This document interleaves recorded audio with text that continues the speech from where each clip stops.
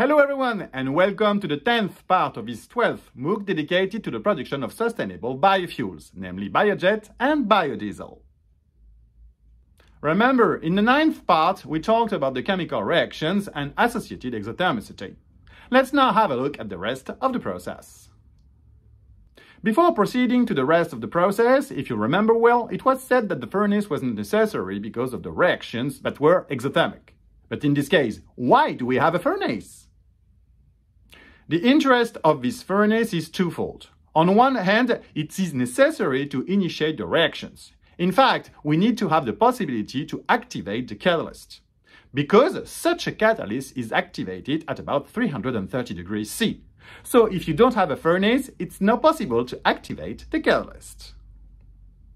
For memory, at the reactor outlet, we always have our 333 tons per hour, namely the 200 tons per hour of inerts that are unchanged, and the 30 tons per hour of gas are still there. On the other hand, the 100 tons per hour of fresh feed became 10 tons per hour of water, 5 tons per hour of propane, 5 tons per hour of CO2, and 85 tons per hour of linear paraffins. It should be noted that the 3 tons per hour of hydrogen were consumed. Well, we had 300 tons per hour of liquid and 33 tons per hour of gas at the reactor inlet.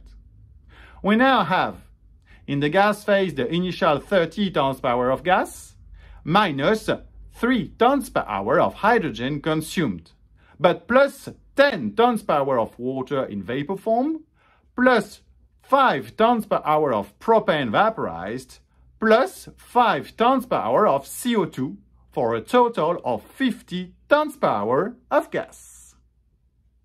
In the liquid phase, there remains the 300 tons per hour that we had at the outlet of the reactor, minus 5 tons per hour of propane, minus 5 tons per hour of CO2, minus 10 tons per hour of water, but plus the 3 tons per hour of hydrogen that are now associated with the paraffins produced.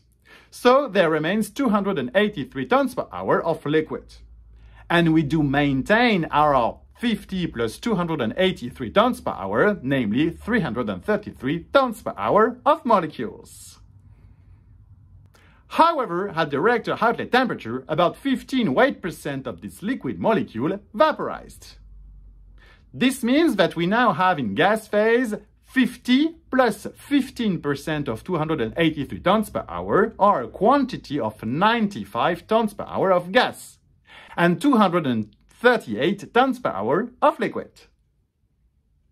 And we still have our 238 plus 95 equals 333 tons per hour of molecules. At the outlet of the reactor, it is therefore possible to calculate the partial pressure of hydrogen. We obtain a value of 40 bars that multiplies the molar fraction of hydrogen in the gas phase, estimated here at 60 volume%, which leads to a value of about 25 bars. Note that the total amount of catalyst in this section is typically 0.5 to 2 times the hourly volume fresh feed rate, or in our case, typically between 50 and 200 cubic meters of catalyst. This catalyst quantity depends on the quality of the fresh feed, but also on the selected pressure of the unit and the catalyst cycle length objective. When leaving the reactor, the effluent is cooled down by taking advantage of these calories at high thermal level by heating the feed. The effluent is cooled down to about 215 degrees C. At this temperature, the gas phase is separated from the liquid phase.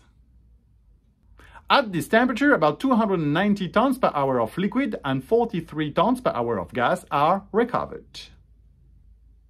Due to the presence of H2S in the gas phase, because of the sulfide phase of the catalyst, but also ammonia due to the fact that the nitrogen of the feed has been transformed into NH3, there is a risk of formation of salt of NH4HS, but also and especially NH4Cl because there is also chlorine in these feeds.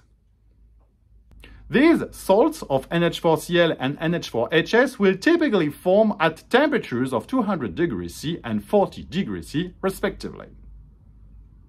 To prevent these salts from forming and depositing on the equipment, we will inject water in sufficient quantity to have an aqueous phase that will solubilize these species, namely NH3, H2S, and HCl.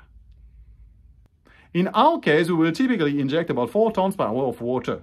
Then the water plus gas mixture is cooled down and partly condenses in an air cooler that allows the mixture to reach 40 degrees C. Then the mixture is separated into 3 phases, about 36 tons per hour of gas, 3 tons per hour of liquid hydrocarbon, and 13 tons per hour of water. It is recalled that 4 tons per hour of water were injected, but that 10 tons per hour were produced in the reactor. And that's it for today. See you very soon in the next part. In the meantime, do not hesitate to subscribe and do the 5 questions of the quiz, whose link is available in the description of the video. See you very soon. Bye bye!